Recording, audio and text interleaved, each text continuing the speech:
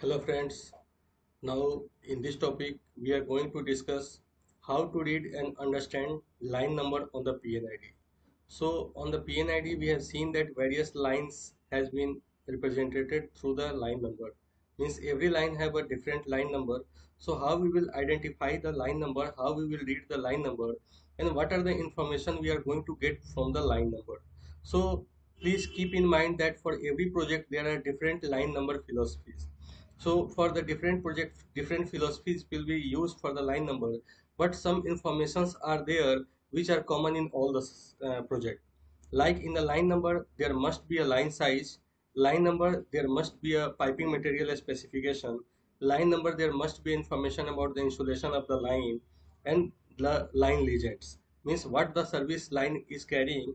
These are the common information which are available in every project in the line number. So let us see how we are going to understand and read the line number in this our presentation. So you can see here the line number, line identification has been shown with the different topics. Like the first letter, that is X inch, is the line size. Here line are mentioned in the inch, in some project line are mentioned in the mm. So somewhere it will be in mm, somewhere it will be inch, and it will be shown in the legend sheet of the project. So this is the snaps of the legends of the P&ID. So in the legend of the P&ID, this information has been given for any particular project. If you are going to start with some new project and you don't know that what is the line philosophy has been used in this project, so for that purpose you will have to refer the legend sheets, and where in the legend sheets line identification has been shown, and from this line identification you will be able to understand that what is the philosophies of the line number. So here the philosophy adopted is line size, and it was in the inches, so it is written here the inches. Now next is line legend. So what is this line legend? So line legend means what is the service this line is carrying. Means in this line, inside this line, what is the process service are available. So for the line legend, in any project there are various lines and various process services are available. So line legends designation services are given also there in the your P&ID legend sheet. So this is also the legend sheet representation of the line legend. So here in the line legend written AI. Now this will be also different for the different project, but in the 90% cases these are the same, because these line legends are also taken from the ISA standard, which I will tell you about the ISA standard in our next session. So from the ISA standard only we follow the line legend designation service. So here the service we have mentioned AI. AI means instrument air. Means if it is written here, suppose 4-inch AI, it means there is a 4-inch line, and AI is means instrument air is the service inside the line. If AP is mentioned, that means the plant air. If VA is mentioned, means vent atmosphere. VR means flare. Now if suppose similarly it is written NI, what does it mean? Means nitrogen is the service inside the line. Now Ng is the natural gas. So if it is mentioned that suppose 10-inch line and Ng is written over here, so we will be understand that natural gas is flowing through this line. Similarly, this is the liquefied natural gas. For that we will use LNG. Chilled water, for that we will use CHW. Glycol water we will use GW. Similarly, service water we will use WS. Drinking water we will use DW. Similarly, rainwater RW and water fire fighting WF. So these are the line designations, and these line designations will be used on every line, with every line, and with this line designation we will be able to understand that what is the line legends, what is the process fluid flowing inside this line. Now we come to the line number. So line number is the specific number provided by the piping team. So piping team will provide any line number for their identification, that which number which is the what is the line number of this particular line.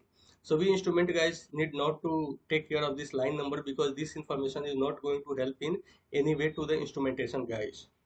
Okay, now the another information is pipe material specification. So this information is very crucial for us.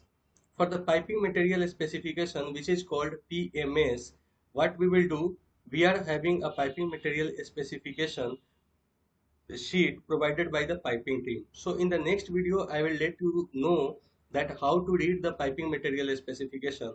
But for this particular point of time, at this point of time, you will have to see that what is the piping material specification for this line. Means this line, suppose this line is there, so what is the material of this piping of this line? So for that there is another legends available in the legend sheet, that is called piping material specification, and the base material is written over here. Also I will clarify over here that this piping material class coding is different for the different project.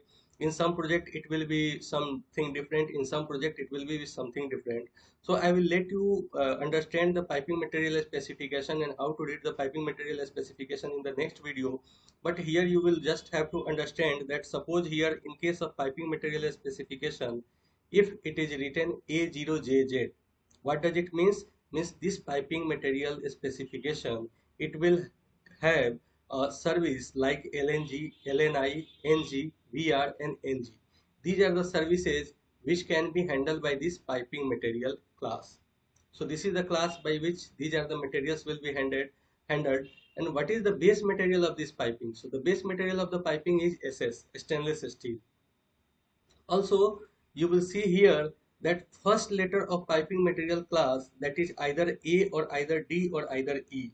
So you can see here in our presentation that first material class is, first letter of the piping material class is either A or either E or either D.